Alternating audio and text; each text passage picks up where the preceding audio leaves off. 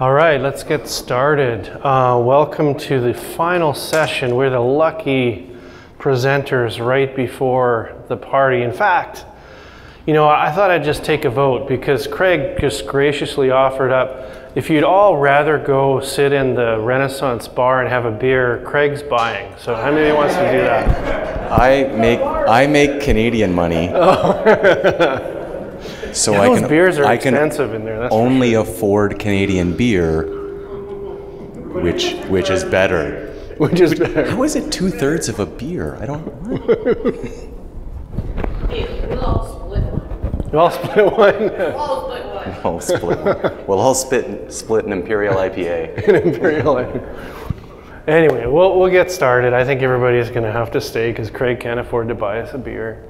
But so I'm Jeff Shaner, I'm the product manager for Workforce, and with me is Craig Gillgrass, he's the product owner for Workforce. How many people that are here have used Workforce before?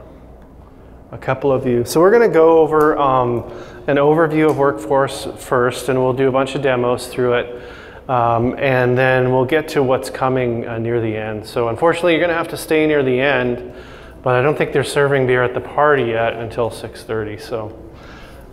There's no point in going over there yet. Anyway, yeah. So, you know, Workforce for us, what we've kind of thought about with Workforce is really about coordinating the field to office workflows.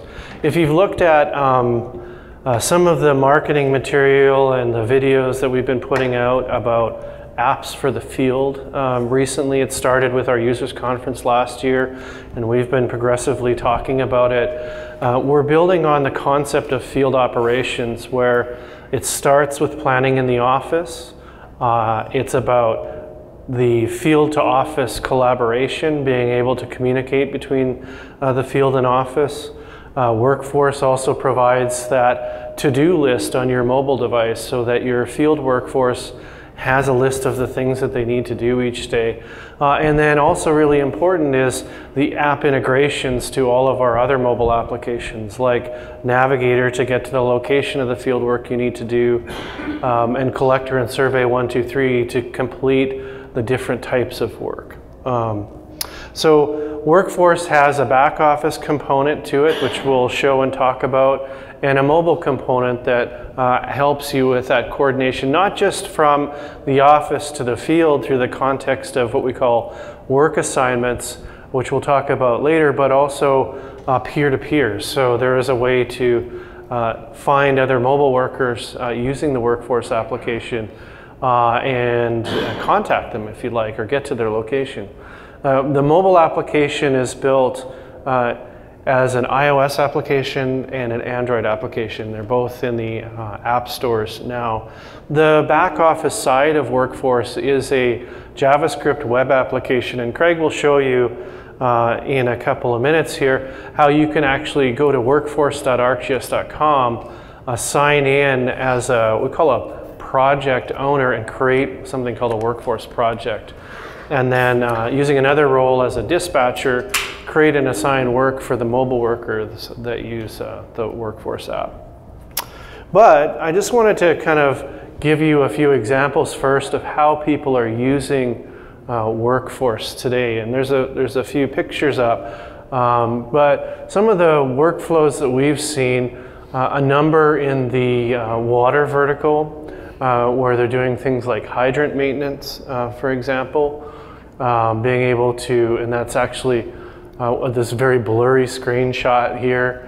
I don't know why it's so blurry on the projector, where the White House Utility District is actually looking at cross connections, and they need to annually go out and inspect where connections cross because you're looking for contamination in a water source.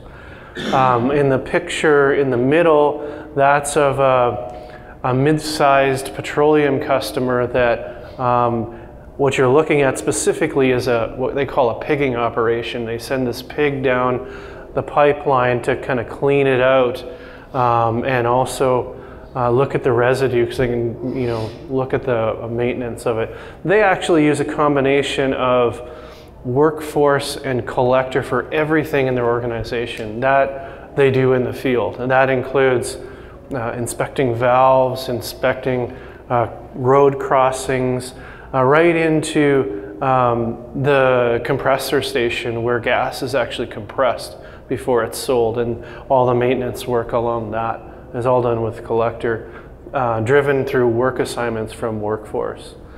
So there's a lot of different applications of workforce that we've seen, and as we move forward with the new developments that we've planned for workforce this year, we're going to open it up to a whole broad new audience where they can take advantage of workforce.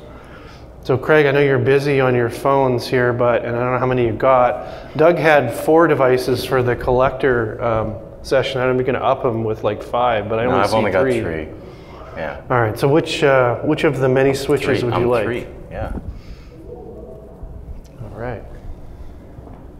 Okay. So like Jeff said, I'm going to take you through workforce. Talk a little bit about the different roles that you have with it that Jeff gave you a bit of an intro on, and also some of the capabilities that you have. So what we're looking at here is the Workforce web app. This is our JavaScript app where both the project owner, who traditionally is the GIS administrator, it's the person responsible for managing the items within your portal, either an online or on-premise, creating that content for the rest of your organization, or your dispatchers and supervisors, the people who are responsible for actually creating work or assigning work, managing the workload that's assigned to their mobile workers.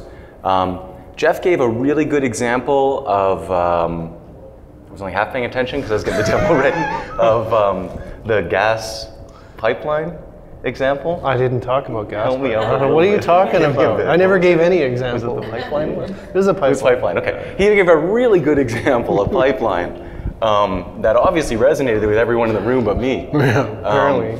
With a real world example, but I thought I'd change it up a little bit and show something that's a little different, a little unique. So I'm Canadian, as we established when Jeff offered that I'd buy everyone drinks. So I work up in Canada, and one of the things that the city of Ottawa does where I work is they manage a lot of outdoor rinks. So we've been talking to them about that kind of stuff, and they actually manage and take care of those. So they've got this data layer available. So what I've got here is I've got, for the city of Ottawa, I added a number of different layers that you have, and one of them is all of the outdoor rinks in the city of Ottawa. And there's actually a number of different tasks that they perform on this through the winter. You need to get the boards up so that people don't go flying off into the snowbank, or the puck goes flying off and then somebody's got to go get it. They've got to take care of the lights, make sure that the lights work, because they work after dark a lot. Somebody's got to shovel the rink, or in the really nice areas, they have an outdoor Zamboni machine to clean it for you. Really? Yeah, it's true, it's crazy. Wow. I know. Not where I live though. So you got to shovel it. They also need to open up that shack, right? Because nothing's better than changing skates when it's minus 30 out. So they have shacks set up. So somebody's got to be responsible for making sure that they're cleaned and open. So those are all different types of work that someone needs to coordinate or assign to people in the field who can go and take care of it.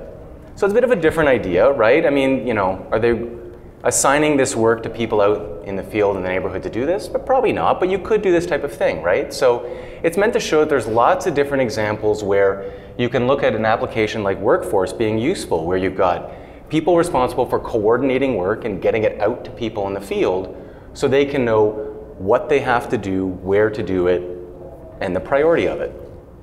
So what we're looking at here is the Workforce web application, like I mentioned, and I've got a number of different layers in my map, like those outdoor rinks that I just showed, all across the city of Ottawa.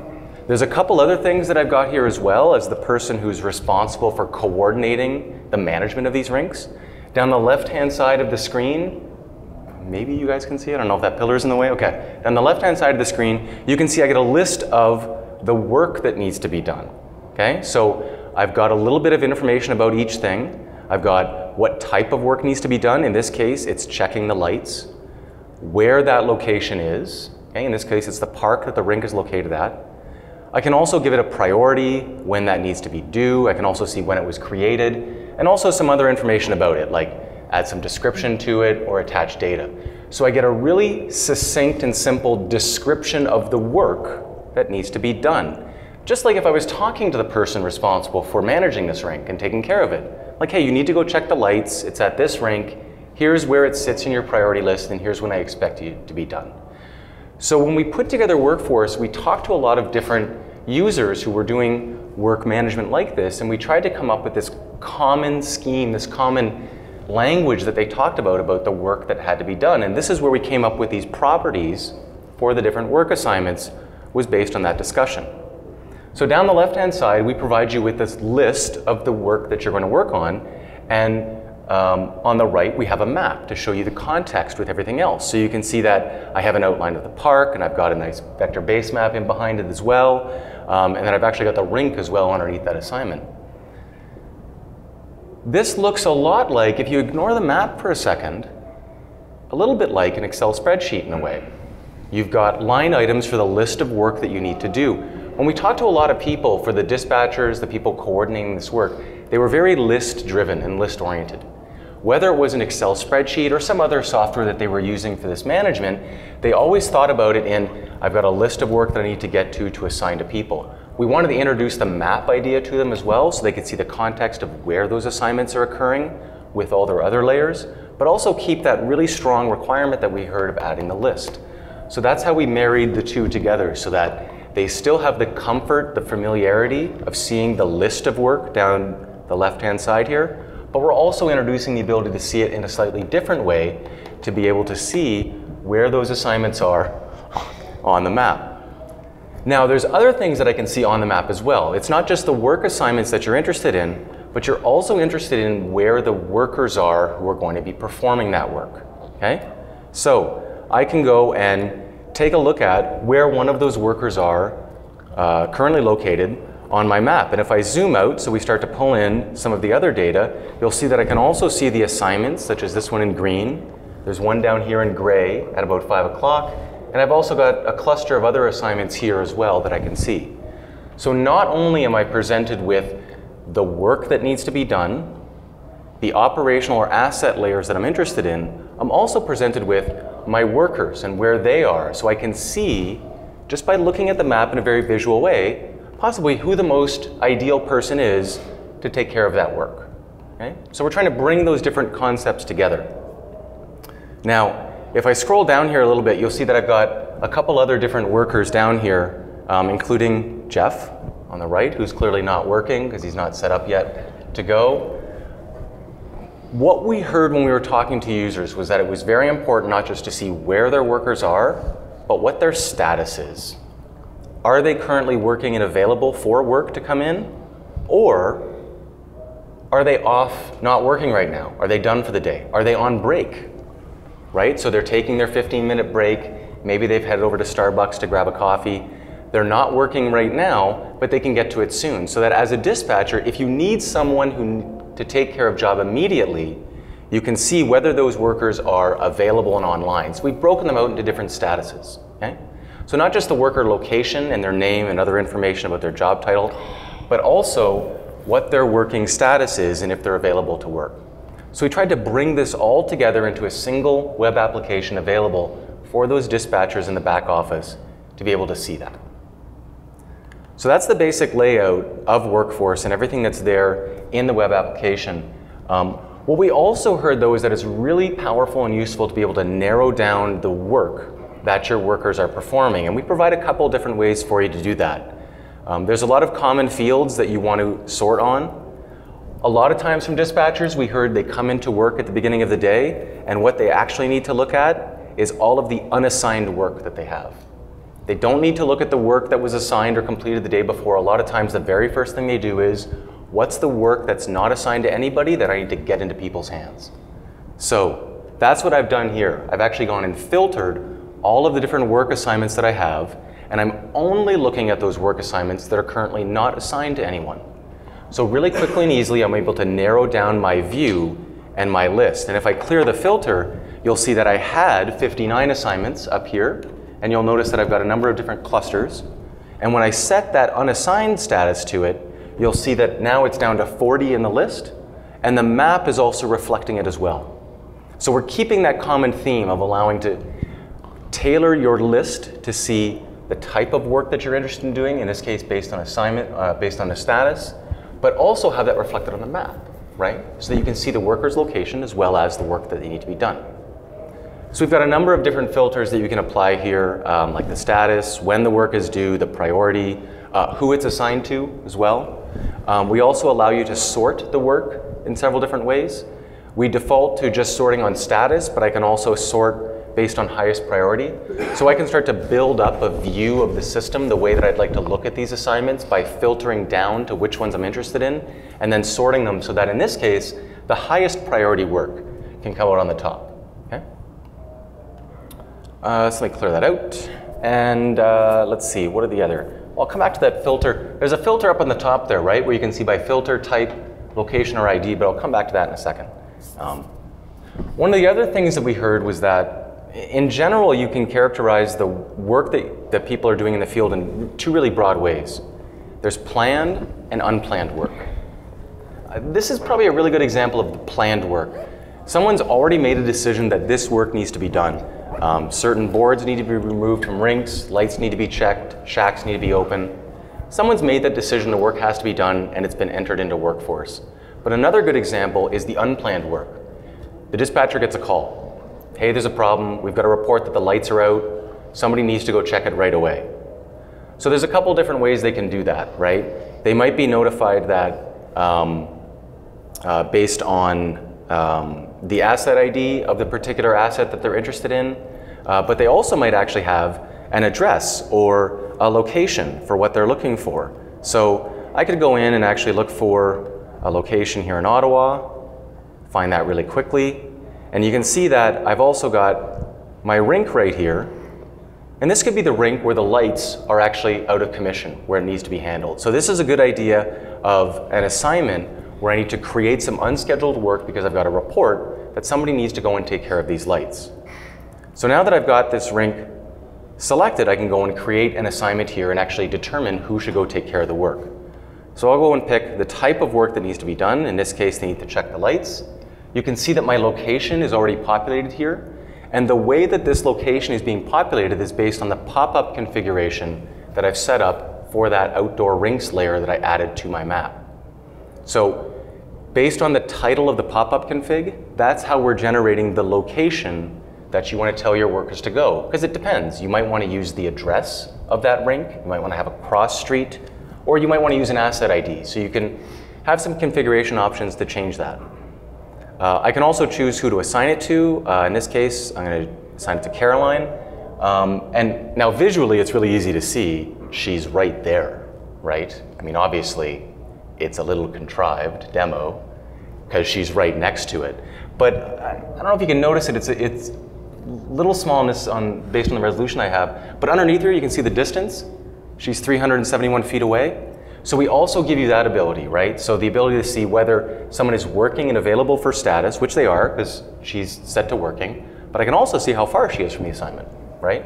So we're giving that straight line distance to the assignment to be able to give you a rough guide about who should probably take care of it. I'll set a priority to be high. The due date I'll do today. I could enter in a description, but I don't know about that. But I can enter in an ID, and this is the one that I really want to focus on. I talked about the two different types of work, planned and unplanned. When we also talked to a lot of you out there when we were building workforce, and still when we talked to you, the common theme that came out was that, yes, you talk about where the work needs to be done and what type of work needs to be done, but there's always some sort of identifier that follows that work around. It could be a work order ID, it could be a job number, it could be an asset ID. There's some sort of identifier that you use within your organization to follow that work. That's what this field is for. We don't set it for you. It's just a text field, and you can put in here whatever you like. I could just start typing that in. That's a pretty bad ID, but hey, that's my ID, right? Or I could go and enter just a really simple one like 1, 2, 3, 4, 5 to populate this in. One thing we heard was that a lot of people do is these calls come in, they actually might have a 311 system that it's integrated with. So if they still have paper orders coming in, they can easily type that in. Obviously that's not ideal, and there's other ways that you can do to populate this, which we'll get to in a little bit when I talk about loading assignments into Workforce.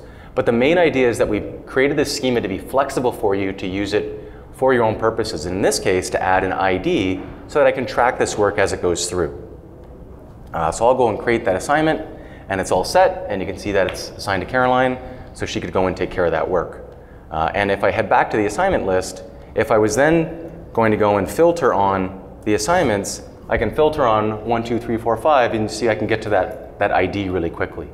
So the other thing we heard was that these IDs, these service numbers that you're using, these job numbers, are things that you need to talk about and communicate with each other.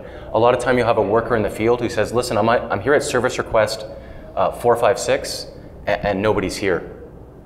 And that's all they know, right, is 456. Well, what's the easiest way to find it? You filter on ID 456, you can get to that assignment and get some information about it to figure out what to do. Okay? So the main thing is that a lot of the different concepts that we brought in with Workforce were based on discussions we had with users about how they manage work within their organization, and we built those into both the web and the mobile app. So I think that's all I'm going to talk about for the web app for now. I'm going to pass it back to Jeff so he can talk about some stuff, and it's going to come back to me in a bit to talk about the mobile app and some other things. All right, that was an intro demo. Jeez. Usually those are quick, but well, you were pounding I could have got a beer and came back. You were pounding your Mac so hard because it froze. I know, I was able to reboot my Mac in the time that you were demoing. Yeah. I could have done it 2 or 3 times. Oh yeah, I got to switch over. So, oh, look at that, this even looks a little odd. All right, so, you know, Craig did that wonderful demo that I was half listening to because I was rebooting my Mac. But he walked you through kind of the dispatcher's view of, what we refer to the role as, the dispatcher's view of Workforce within that web application. I wanted to talk a little bit about the other role, which is that you know, really the creation and planning of work that has to happen. And you can think a bit about that as the dispatcher, but quite often, you know, you see different forms of work management come into the system. It might even be an Excel spreadsheet. It could be founded with a work order management system. What we say is Workforce is not a work order management system, but it's a way to fuse work into the ArcGIS platform. And a part of that is really ETLing work into the ArcGIS system. And we'll get to a slide where we kind of open up and look at the schema of what we call a Workforce project as well.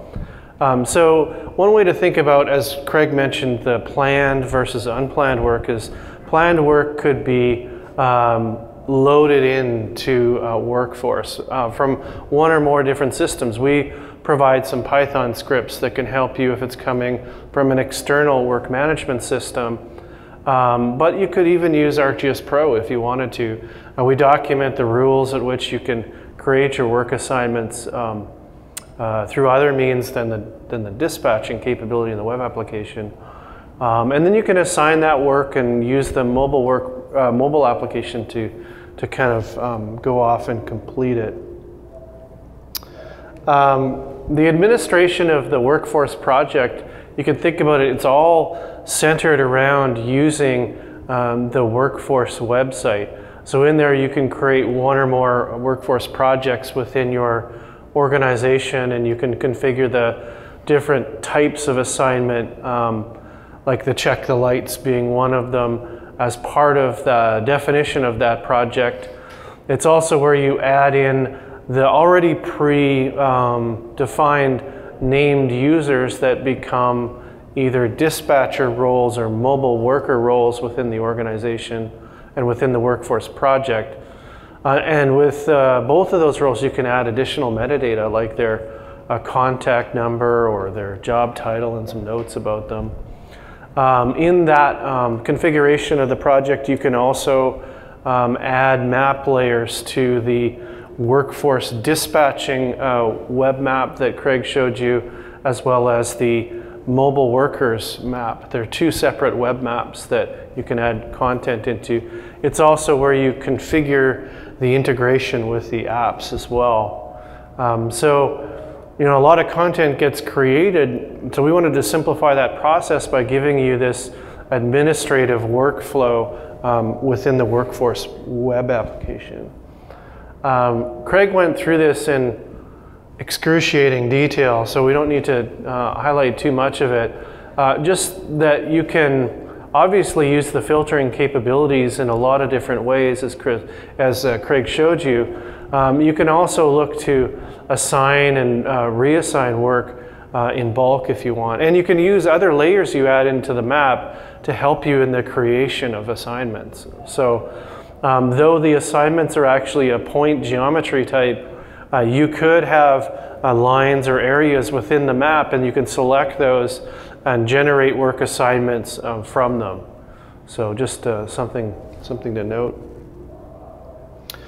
The work assignment itself, the anatomy of it, there is a life cycle to a work assignment referred to in the States there. You know, we can talk about that in more detail if you're interested. An important aspect of the state is that it also has date timestamps of when you start a work assignment, when you complete it. And with the scripts that we have to automate the creation of work, you can also get at some scripts to do some interesting analysis of the assignments based upon leveraging the date timestamp and location as well.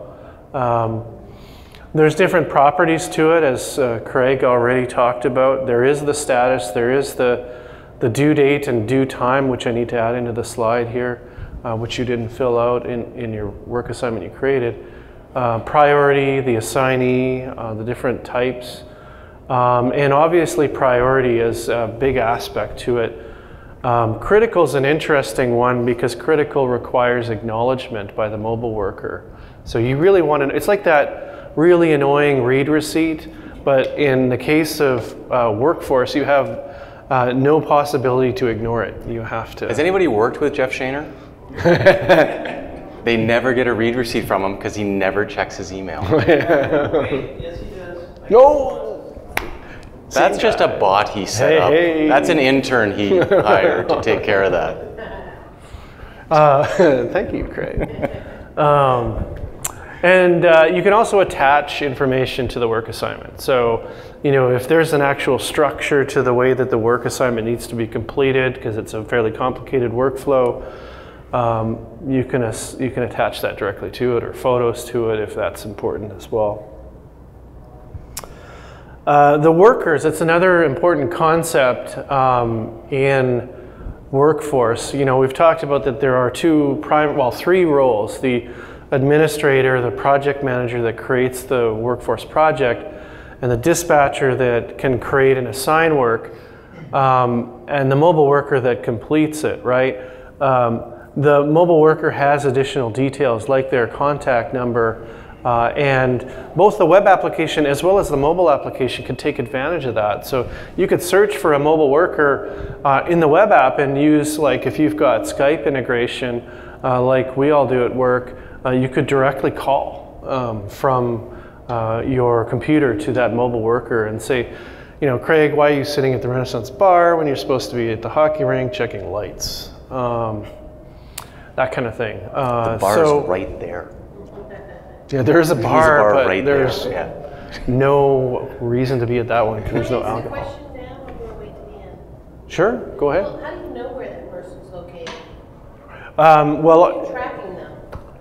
so we're storing their last known location, and you'll see, and that's at a given frequency in which we capture the location and send it back into a feature service.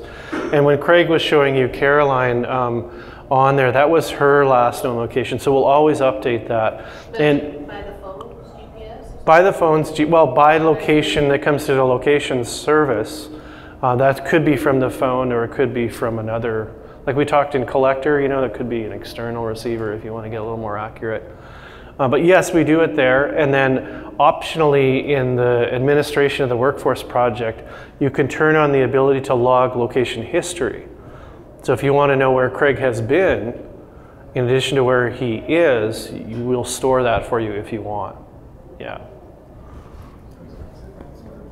And we do that based upon the different states. So if I change my status to not working, we're no longer going to capture that breadcrumb trail because we don't care anymore because he's not actually working. Here goes the big demo. I'm going to go get a beer this time. Which one do you want? Go three again? I'll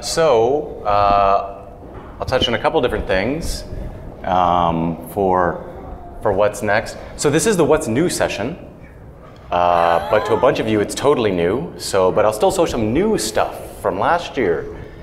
So one of the things we heard was, hey, can you make it easier for me to see the workers in the map? When we went to visit some sites, people were saying it was a little tricky for them to relate the worker list with where the workers were on the map.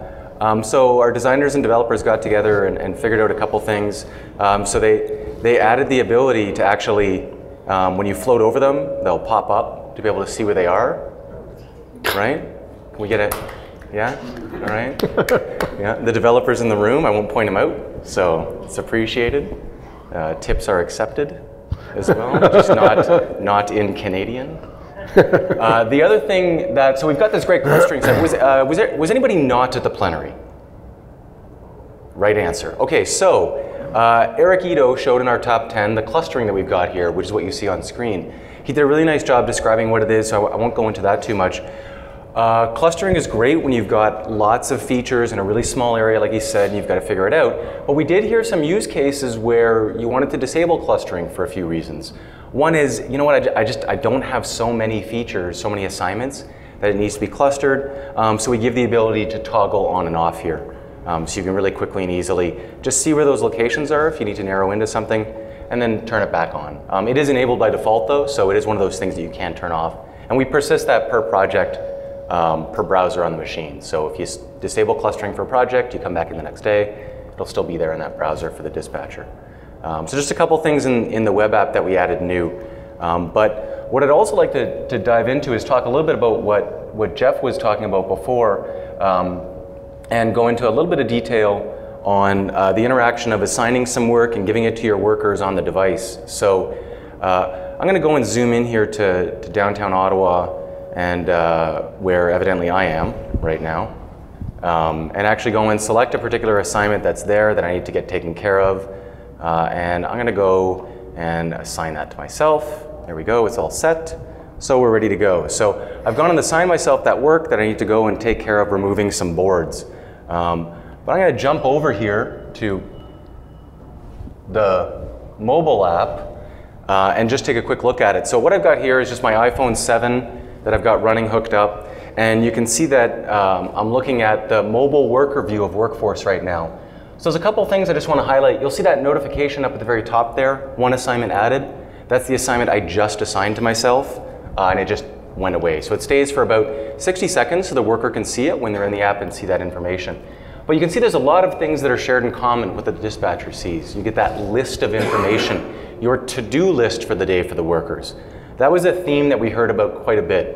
It was very important for the workers to be able to see what work they've got to do today, what's on their immediate list that they're taking a look at. So a lot of similarities with the dispatcher looking at that mobile work as well. The worker needs to be able to actually change their status, right? So whether I'm working like I am right now, or whether I'm on a break or not working at all. I could also go in here and choose to sort my list, very similar to what I have available to me in the web map as well, so that right now it's sorted by priority by default. You can see I've got a little bit of information in the list, but because I'm on the phone and I'm on a small form factor here, the list is what's displayed. But if I open up one of these assignments, you'll see that I get some information about it. So I have the information about what type of work needs to be done. You can see I've got a little inset map there as well, and if I pull down, it's not just a photo, but it's actually the map itself, so I can get access to it and see a little bit more information about where I need to do work. I can see how far I am from it. I could go and choose to tap some notes on it. But because this is a critical assignment, like Jeff mentioned, I first have to acknowledge that I've actually received it before I can start working with it. What that acknowledgement is when we were talking to sites, we heard a lot of times that the dispatcher and worker, there's this communication that happens when they call them on the radios or they text or send email that, yes, I got it and I'll take care of that. That's what that acknowledgement is. And the dispatcher in the central office looking at the Workforce web application can see when it's been acknowledged. That's actually a property that you'll see, and you'll see that the assignment changes a little bit. So they can see that they've actually acknowledged it, and the worker's saying, yep, I can take that, I'm going to work on it, and I've got it. Is replacing the boards an example of something that's critical? Probably not. But if you've got a sewer pipe that's ruptured, that's probably a good example of something that's critical and needs to be handled, right? Or I guess depending on the size of the pothole in your city, if it's a pothole that needs to be filled. But there's lots of really good examples of where this critical nature comes in. Do you have to use critical priorities? No, it's just one of the options that are available there for you to do that, and recognize that the workers have to acknowledge it. So now that I've acknowledged it, I can add some notes to it, like this is a note that I'll add and save that. So the notes idea, when we talked to a lot of sites, they brought out their paper service requests or work orders to us. And there was a bunch of things they had in common, and that's what created an assignment. But one of the really interesting things that they had in common is that every single paper work assignment has this big area called write stuff here. It could be called notes, comments, whatever it might be, right? It's just a big area where the worker's got to enter some information that they can communicate back to the central office as that work order goes through. That's what the notes field is for, okay? So it's for the worker to communicate to the dispatcher, not to have a back and forth communication, okay? That back and forth communication is for the dispatcher to get new assignments to that worker, update descriptions. The notes is really for that worker to get information to that central dispatcher. So once I've opened and acknowledged that assignment, I could go and work on that. But instead of that one, let's go and take a look at the one that I just assigned to myself. There we go. I'll kind of zoom around here a little bit. That's the one. So that's the replace the boards that I just assigned to myself to set up. So in this example, I gave this work to the worker in the field to do some, to go and replace the boards here. So now they're going to go and choose to do the work, right? So what's the flow that they would do? Well, the very first thing they need to do is actually get from their location to where this work assignment is. Now, I could choose to just drive there and figure out how to get there, but one way I could do it is actually use our apps to integrate together, like Navigator, to actually get the directions from where I am to the assignment that I need to do the work on. So what I did there was I tapped the overflow button to navigate to the assignment. It took the location of where I am in downtown Ottawa for now. We'll just assume that's where I am. And the assignment of where I need to get to. It took those two locations, passed it to Navigator, and said, give me the best route to get between those two, and then let the worker start routing to it. So it's a really simple and quick way for the worker to be able to get directions from where they are to where they're going. Now, once they arrive at where they're going, I'm clearly there. We now prompt the worker, you're at this location, do you want to return to workforce? In which case I can. And now that I'm back in workforce, I can actually go and start my work. Now, when I did that, hopefully you'll notice up here, the symbology, the color of this icon, this assignment, changed. It was gray, it's now green. I've now indicated to the dispatcher that I'm starting this work. If you don't have systems like this in place today, how does that information get communicated? The dispatcher has to somehow contact on a phone, right? A two-way radio. You might be using Collector for this type of work as well. We do have people who are doing that now, where they have a Collector web map up and they look for the point to show up. Okay, great, they just collected something. They're on site working, right?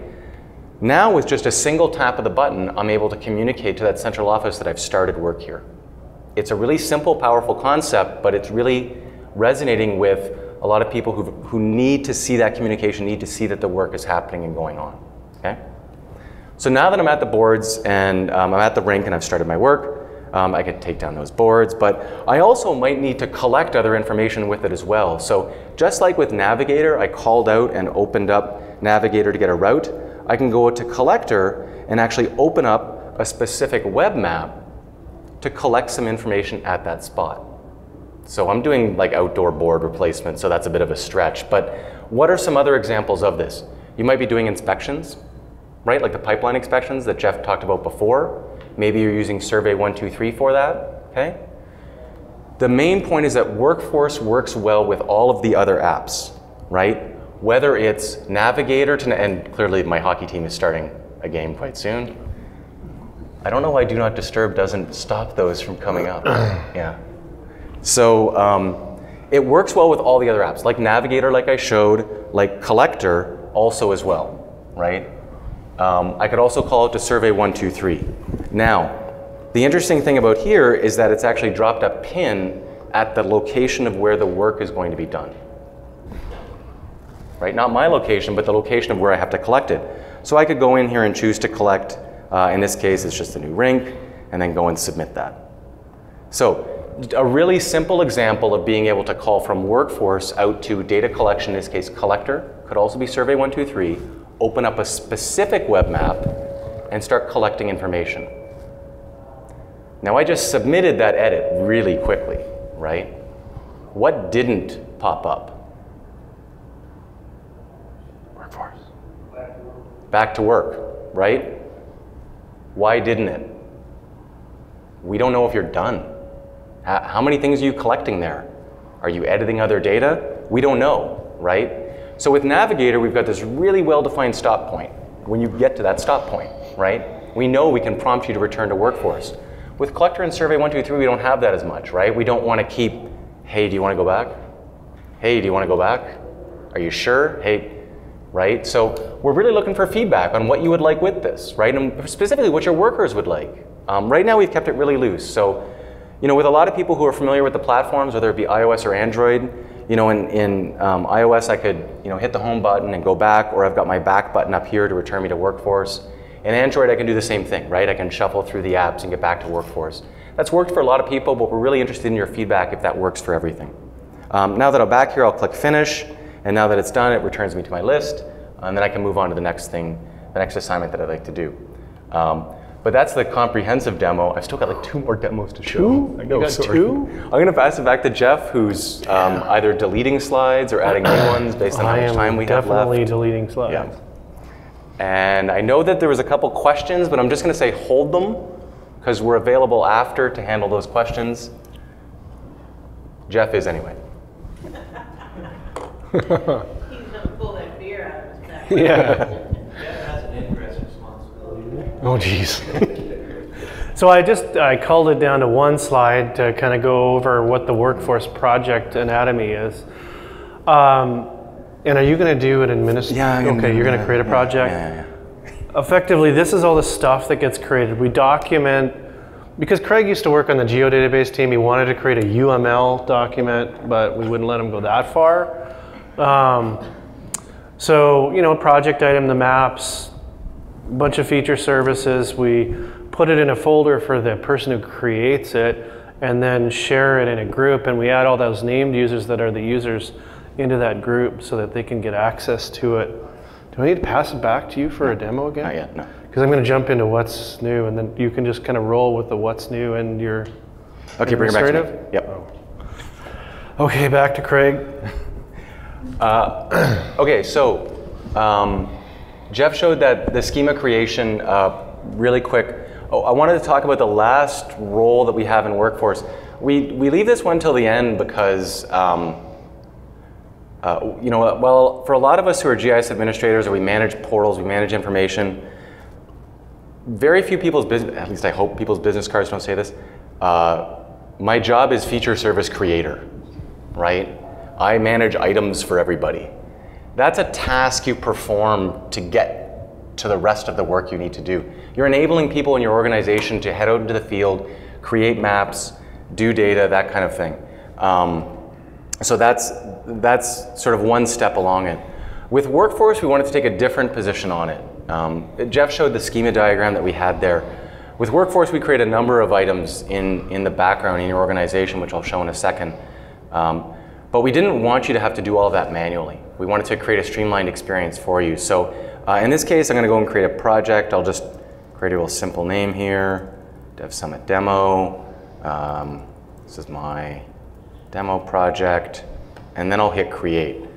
So what this is doing for you is it's going and creating those 4 feature services that Jeff talked about, the 2 web maps, it's putting them in a folder, creating in a group, sharing them with that group, and also creating the Workforce project item that it needs.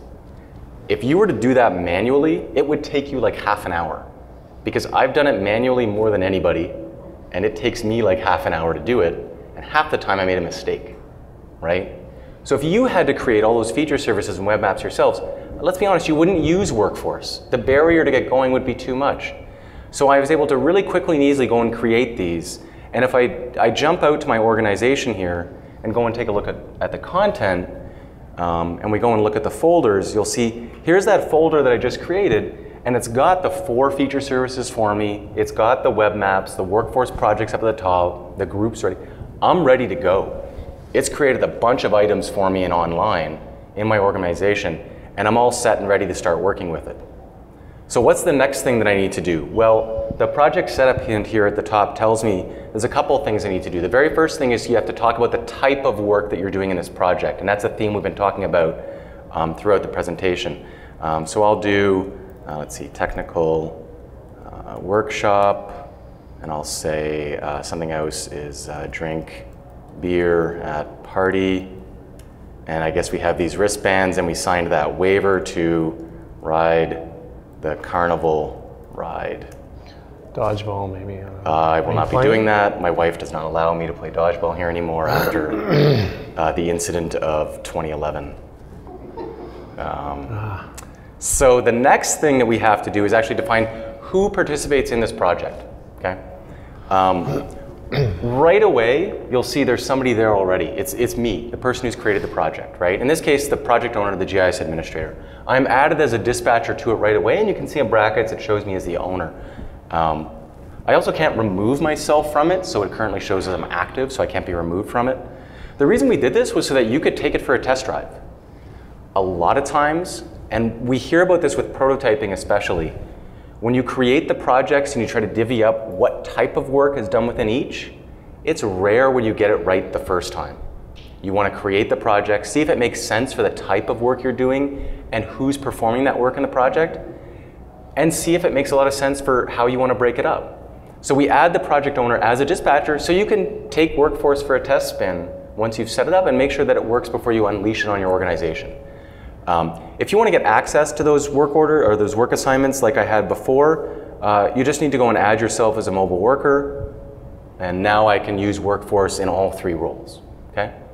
But I can also go in here and add, let's see, I'll go and add Shaner, make him a worker, so that's great. But in a lot of organizations, you not only have people within your organization collaborating and working on projects, you also have people outside organizations. Maybe they're contractors that you've hired and they already have an ArcGIS Online named user and you need to add them. So just like you can with online, you can search for users that are outside of your organization and add them to your project. You can see that down below, it's indicated that I've been invited to that project. It's super fast, the notification. But what it said is that you've been added to the project and you're just waiting for the worker to confirm. So we're using the same infrastructure that ArcGIS Online uses. How many people have invited somebody to a group from another organization? Right? Raise them high. Yeah, there you go. Be proud about that. When you do that, you have the option to either invite them and then they can respond, or you can, you have to wait for them to actually agree to it so you don't get deluged with other groups. We're doing the same thing here, right? So we're using that infrastructure that's in online, just like we're using the web maps and the feature services to add this extra capability to Workforce to make it easier for you to work with it. So the very last thing that I can do is actually go in here and either configure, like the question before about how you know where workers have been. Jeff talked about we always write the worker's last known location. You can also configure their location tracks, or where they have been, so the breadcrumbs of it. By default, we do not enable this on projects, but you can actually go and enable this and then go and configure exactly which time you'd like it to be. In this case, I'll make it 5 minutes. So what I've just done here is I've said every 5 minutes, write that worker's location to my tracks or my breadcrumbs feature service so I can see where they've been, right? So you can see that trail as they've been going around throughout the day. So you've got that enabled for Jeff, right? We don't turn it off for Jeff. It's always on because we don't trust this guy with stuff. The other thing that you can do, so I showed the integration between the different apps in Workforce. projects come integrated with Navigator by default, okay? So if you're using Navigator for your mobile apps, your workers can route to those assignments if they have an MMPK or a web map on their Navigator device. If you're not using Navigator, there's no cost to this, right? You could choose to remove it, or you could just leave it as is. If Navigator's not on the device, you won't be given the option to navigate to it, okay? So we control it at 2 levels, one at the project and also if it's on the device. But I could also choose to go and add an integration for collector like I did before. So I can actually go in here and choose to add one for, in this case we'll do this one here, and set up the integration with it. This is how, when I was working with the mobile app, I set it up where I was at the assignment and I said launch collector and collect a point at that location. Workforce Mobile knew to do that because I'd already gone in and set this up for that particular project, okay? So you can go in and pair up the information about which web map or which survey form you need to open for that particular assignment type that you're working on. So I've gone and configured everything and I'm all set to go. I could choose to open this project and start working with it right away. It's kind of cool, but the last thing that I want to mention here is I just clicked on, we got 2 links down there called the dispatcher map and the worker map that Jeff mentioned. These are those 2 maps that were added. We're using the ArcGIS Online embedded map viewer within the Workforce web application. So when you're configuring this, you can do everything that you need to do right within the web application. I can go in here and change my base map. I can go and search for other maps within my organization, other layers, and add them within it. So I can configure everything I need right within the back office web app. So that's the configuration and project setup for everything, and talking a little bit about the schema.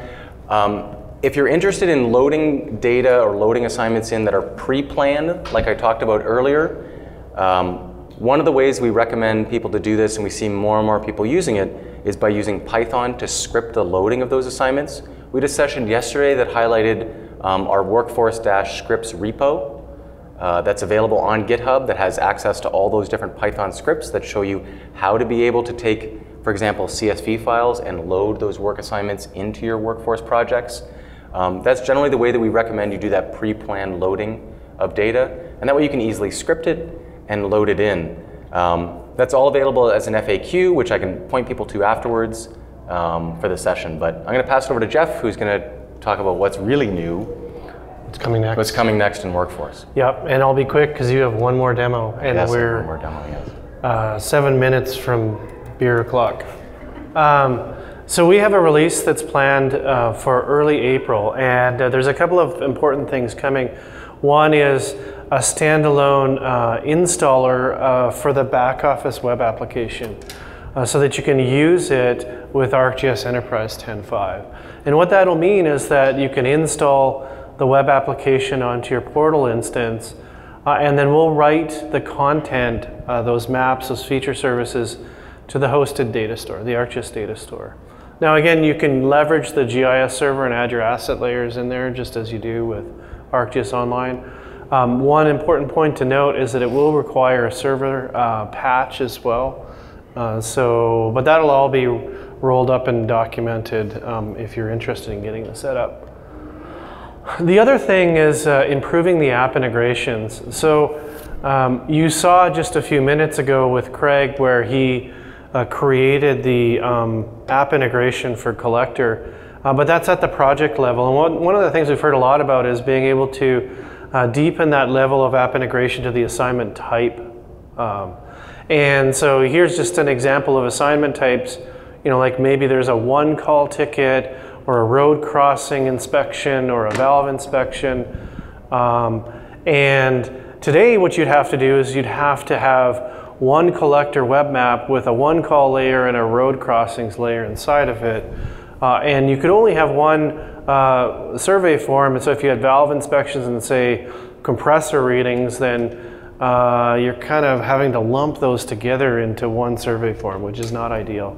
So when we were done, and I think this is the demo that Craig's going to show, is then you could actually have the collector web map for each individual assignment type, or a survey form for each individual assignment type. And then I'll just do one more slide before I get that back to you because I might not be able to come back. There's a bucket list of other things that we want to do later this year that are around this theme of efficiency. So that includes on the client side in the mobile application being able to attach photos kind of as a validation that that work assignment has been done, or for whatever reason the work assignment couldn't be completed. Adding offline support so that if you're in an area where you have no connectivity, then you can still finish work assignments. Today we have a low connectivity mode, but and you get your to-do list if you lost connectivity, but we want an explicit capability to take it offline. Even further deep in the app integration so that you can pass information between the work assignment to the other mobile application, like the work ID, be able to pass that over as a pre-populated value to a new point you collect in Collector or into your survey form. Being able to pull work that is sitting and unassigned because you've actually completed all your work for the day and you still have an hour left, so grab stuff that's unassigned. And also supporting kind of these user-defined fields that, one example would be, I want to be able to note the cost associated with completing this work assignment. So I have a cost field that I've added into the work assignments layer. Let me populate that, so show it in the mobile application. So the What's New demo, back to you. Okay, so I'm going to just demo a couple of things the team's been working on. One thing is we've been working really hard on support for Enterprise 10.5. I'm not going to show that here, but it's coming along really well. The team's really been putting their heads down and getting that work done, and it's going to be available towards the end of the month, early April. So for those of you interested on using Workforce on-premise in Enterprise 10.5, take a look for that. You'll see one of Jeff's famous blog posts that'll be available with lots of witty banter in it to be able to talk about it. But the other items that I want to focus on are the concept Jeff talked about of pushing the work down to the assignment type level.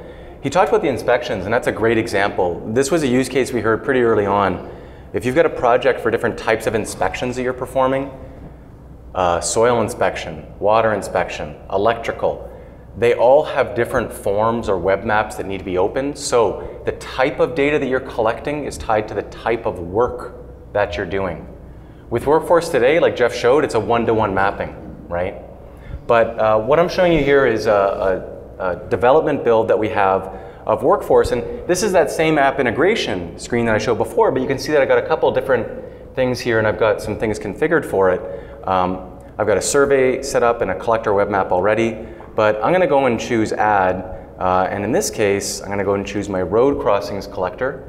And instead of there just being a done, I've got Next. Now I'm presented with the option to either set this web map up at the project level, so it would apply to all assignments in my project, or at the type level. So for the particular type of work that I'm performing, right, the web map will open specifically for that. So this one's for road crossings, and then I'll click Done, and you'll see that it's spinning away. Now what I've got here is I've got two collector web maps set up for my project. So if I head over to my Android phone here, there we go. If I go and open up road crossings, you'll see that it doesn't show up because I know I didn't do that. If I go and open up my valve inspections, you see I've got Navigate to Assignment because that applies to all my projects, but I've also got Survey at Assignment. But if I head back to my list and I go and open up my one call tickets, you can see that for this particular type of work, I've got collected assignments set up.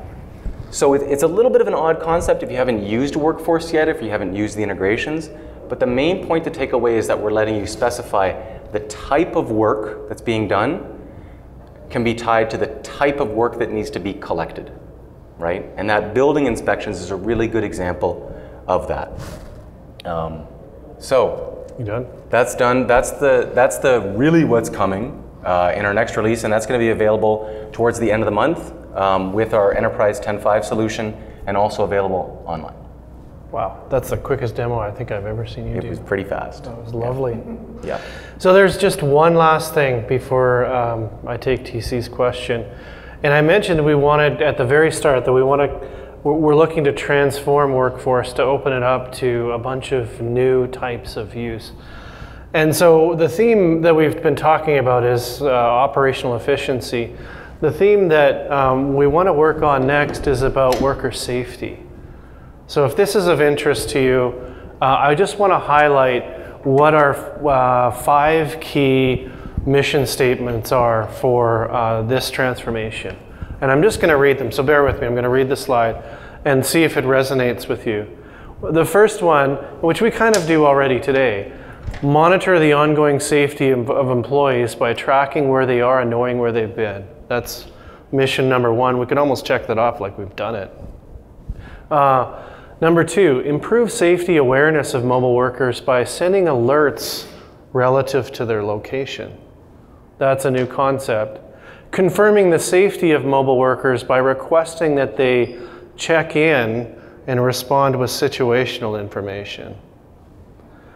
Providing employees with the ability to request help when they're in trouble and need assistance, kind of like a panic button inside of Workforce.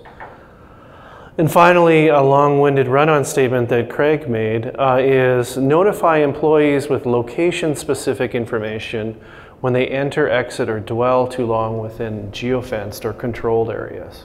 So all of those are key concepts around the notion of worker safety that we want to take Workforce into, and that'll change a number of things. That means that Workforce could be used standalone for the purpose of workforce safety and not for operational efficiency. There wouldn't actually be work assignments as part of the Workforce product in that context. You could add on the capability of improving efficiency for workers. So it's a transformation for Workforce that we're just about to embark on. You're the first to hear it. And we're going to time bind this to hopefully have something that we can show. Did you say the time? Hopefully we can show at the users conference, and who knows when we'll release it. I won't get to that. But the intent is that as we work on those improvements to efficiency, we're also going to add all of this as a new capability to Workforce. So is there folks in the room that find this of interest as a need within their organization that they, all right, quite a few of you. Great to hear. So we will be looking for those use cases, those customers that we can work with as early adopters. So one of the best ways to contact us about that, since we've kind of run out of time, there is if you haven't noticed it already, there is an alias. It's actually embedded, I think, in the application as well. It's called Workforce with the number 4. It's actually J. Shaner at Esri.com. But no one with that name responds to emails. Actually, I do, as TC can attest to. Let me just put it up really quick, because then it gets broadcast to a number of people on the team. Workforce for ArcGIS at Esri.com. Can you make the font smaller for the people in the back? I don't know if you can see that or not. If you can't see it, then come up and kick Craig. I would pay for that, actually. If you want. I tested this in Explorer and people do respond. Yeah, that was funny.